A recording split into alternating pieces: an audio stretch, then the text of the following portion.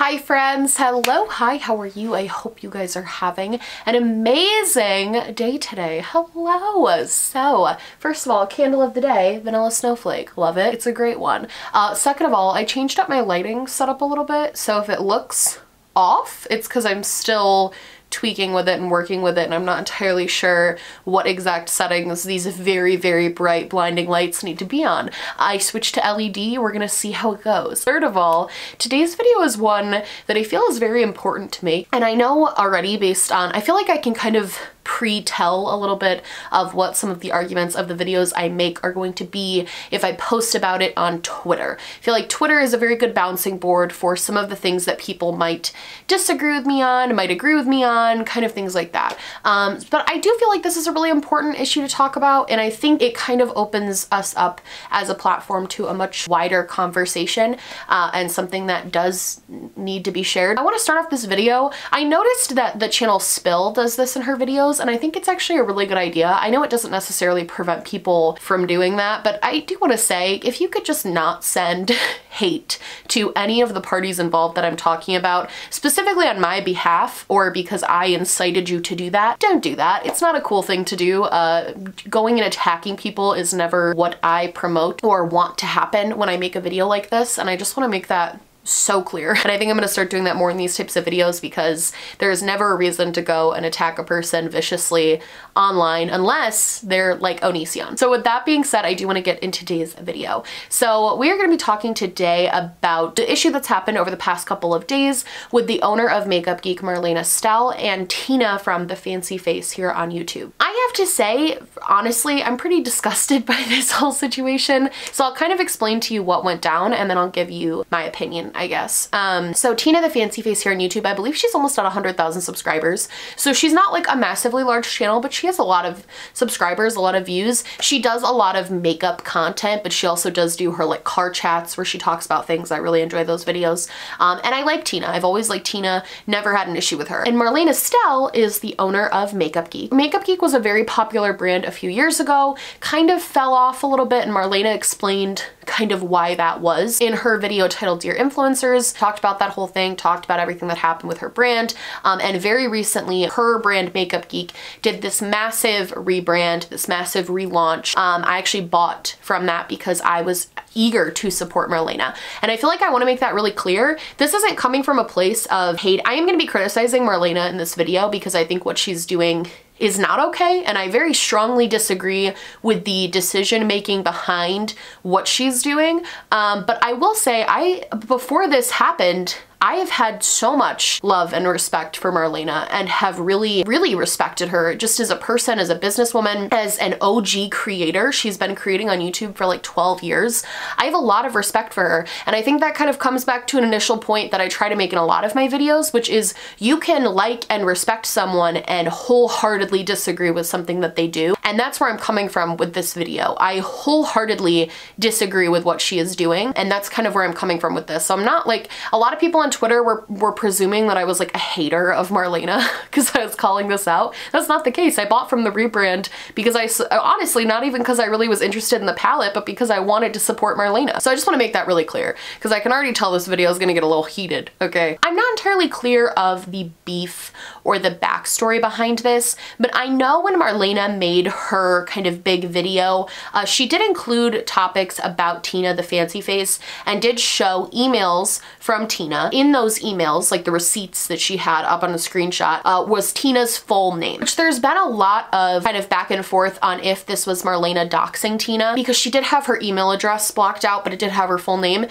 my opinion, I don't think it was a purposeful dox. I don't think she left that name in to purposefully try and dox Tina. However, it happened. Putting out someone's entire full name when that is not public information that they had out there, I would consider that doxing, because that would be like if somebody, if I'm trying to think of like T-Spill, like if somebody put T-Spill's full name out there, I would consider that a form of doxing. And I do think that if creators want to keep a sense of anonymity, they're completely entitled to do that. But with that being said, I definitely don't think that Marlena was like evilly plotting to put this receipt in to like dox Tina. I don't think that's what happened. I think it was a slip up and not correctly blocking things out. I think that was the problem. So Tina did address this with Marlena. She tried tried to get her attention on Twitter. She said she sent her an email and showed proof that she did in fact send Marlena an email at the time this video went up, which was about 7 months ago. So Tina did everything she could to get in touch with Marlena. Nothing happened. And I guess I don't think there's been any huge issues between them since then.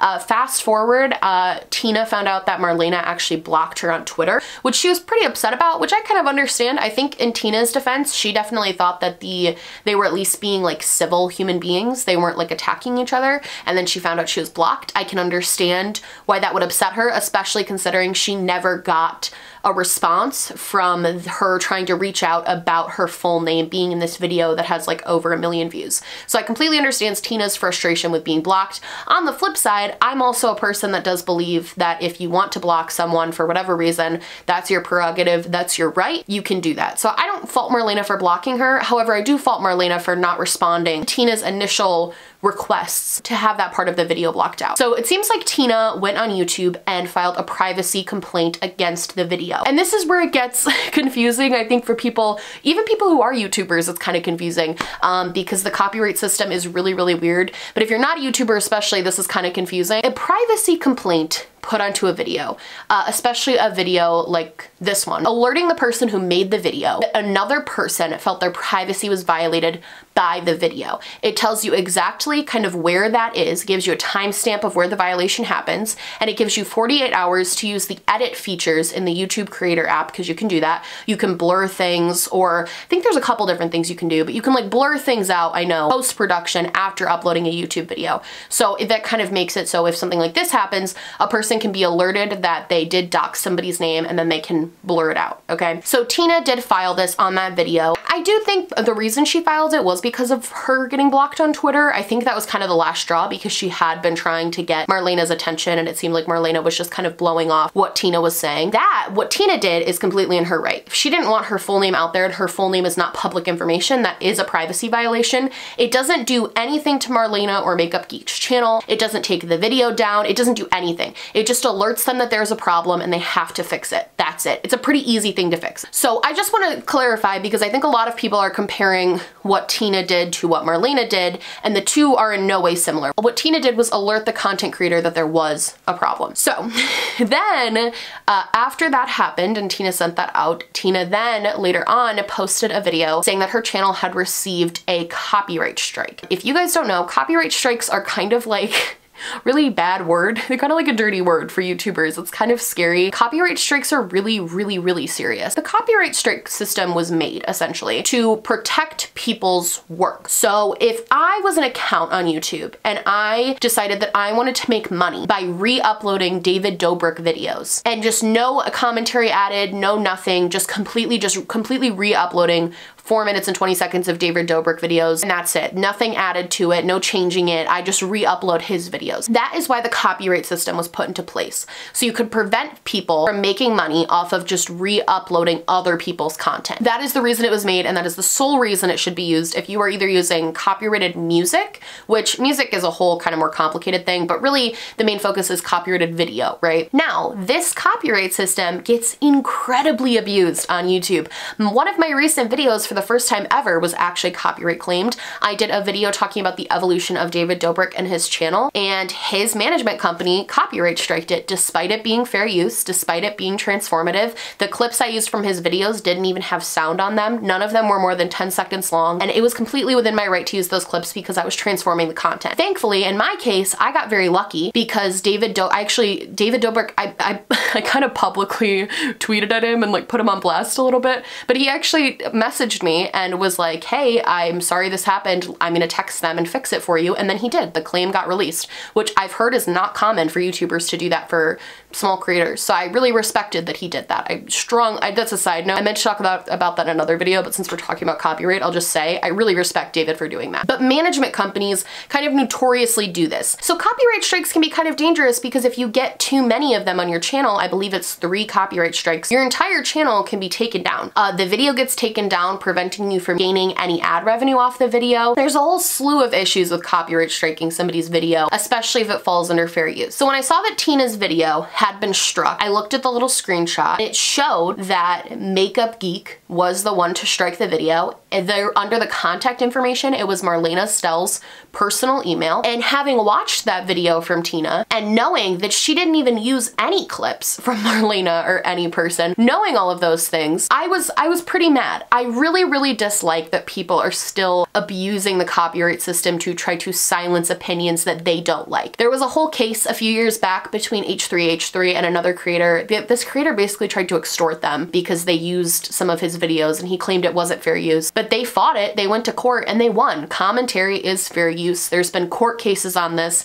So abusing this system and continuing to use this system just to get videos taken down that you don't like really grosses me out, especially as a creator. It's taking away someone's income. It's putting their livelihood at jeopardy because your entire channel can get deleted without warning if you get too many strikes. It's really, it's a serious thing for YouTubers. Like, it's not a good thing to do. You would think, because Marlena has been a creator on this platform for 12 years, I would have thought that she had more integrity than that. And so I posted my initial tweet and I was like, this is messed up. This is really screwed up. You shouldn't do this. And I added her and I was like, please fix this. This is not right. This is not okay. You can't do this to a person just because you don't like the content of the video. And Marlena responded to me and said that she was going to consult with her team, she was gonna look into this, she was gonna address it. And I was like, okay, great. And which to me, this is why I'm like sus about this whole thing now. Because to me, responding to me and saying, oh I'm gonna look into this, I'm gonna have my team look into this, means that she didn't know that this happened. So a lot of people, that was their defense. They were like, well, maybe it was like a Makeup Geek intern. Maybe it was somebody at Makeup Geek and they didn't tell Marlena. And I was like, well, it still used her email. So that seems unlikely. Normally it would be like the Makeup Geek business email if that was the case. However, like maybe you're right.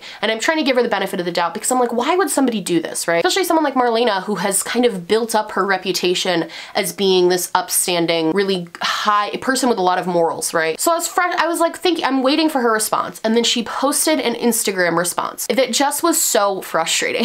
She talked a lot about the doxing in the first kind of part of the Instagram post. And I will say she lied. She didn't tell the truth. And whether she actually got the emails from Tina or she saw the tweets from Tina or not, doesn't really matter because she's trying to claim that Tina never reached out about the issue. When Tina did try to reach out, there's proof that Tina tried to reach out. But I still believe that it wasn't an intentional thing. I don't believe that she intentionally tried to put her name out there. I think it was a mistake. And that's why I don't understand why the privacy claim would make you so upset, because the privacy claim is just alerting you to that mistake so you can fix it. Anyway, that was like weird to me. I didn't understand that. But then when she finally does start talking about the copyright claim, Marlena said that she is the one who did the copyright claim. She says never in her 12 years on YouTube has she done a copyright claim. And so she didn't understand how it worked. She said she didn't know that it was going to delete Tina's video. And for that, she is sorry. But she said she felt she was within her right to put a copyright strike onto Tina's video because she did not like Tina's title. The title of Tina's video had the words Makeup Geek in it, and Marlena said she felt that this title was clickbait and misrepresentative of what the video actually was,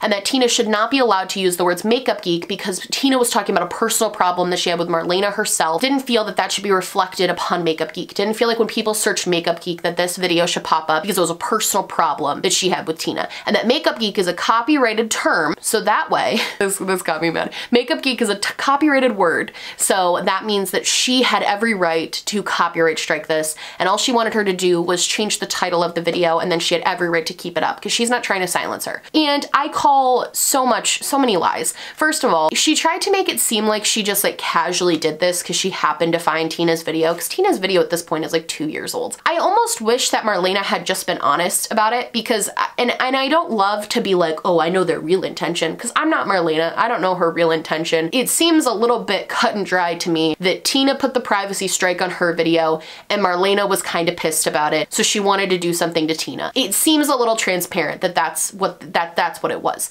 Again, I'm not Marlena. Maybe she really did just suddenly decide to care. It seems a little obvious to me that this was like a retaliation move on Marlena's part to Tina's actions, right? And I kind of wish Marlena just owned that. She tried to be like, I didn't understand that the copyright strike was going to take down the video, whereas if you look at the page you have to go through to process a copyright strike in very clear, bold font, it says that this is a request. First of all, it's a legal request. A request to take down the video. I kind of tried to look into this a little bit as far as copyright terms. Like, is it actually a copyright issue to use a brand name that is copywritten in a title of a video? Like, is that wrong? And the best I could find, and again, I'm not saying this is like 100% the truth because it was kind of confusing, but the best I could find is that copyrights only are put into place for specific things. So Marlena only has a copyright people calling their makeup brand Makeup Geek. I don't think copyright extends to people writing something in print or writing something for consumption. And I could be wrong, and if you're a lawyer or copyright lawyer, like, let me know if I'm wrong here. But that would mean that anytime somebody put like Tarte Cosmetics in a title of a video, Tarte would have the right to copyright strike that video, which it seems like more brands would be doing that if that was a thing that they could legally do.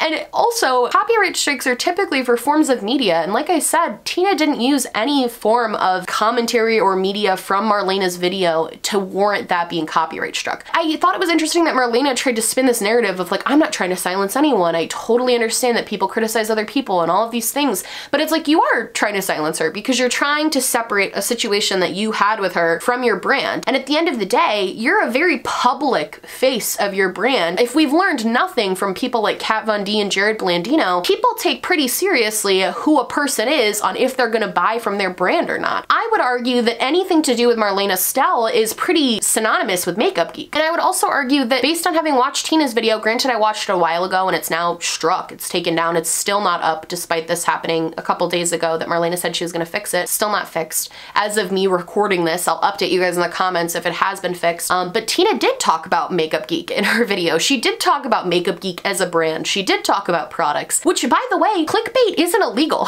Clickbaiting a video isn't illegal. So even if Tina didn't talk about Marlena Stell or Makeup Geek in any way, none of that's illegal. And that's what copyright striking is. It's accusing someone of doing something illegal. But what's more illegal and what's more morally wrong, in my opinion, is false copywriting somebody's video because you don't like what they're saying about you. And that's what Marlena did. Putting a name of a copyright, that doesn't make any, okay, I'm gonna stop with that because like I don't officially know that, but that based on what I've read about copyrights, that's not how that works. Putting a name in a title is not illegal. Falsely copywriting someone is. And the problem is, I think a lot of people do this. I found firsthand from like when I dealt with this, a lot of bigger management companies who have bigger brands and bigger influencers even who have the time and the money to kind of fight stuff like this, they do this as a way to silence people. The copyright system, while I believe it has the best of intentions, is inherently abused to silence smaller creators. And as much as Marlena claims that's not what she wanted to do, she just wanted her to change the title, you aren't allowed to tone police a YouTube video.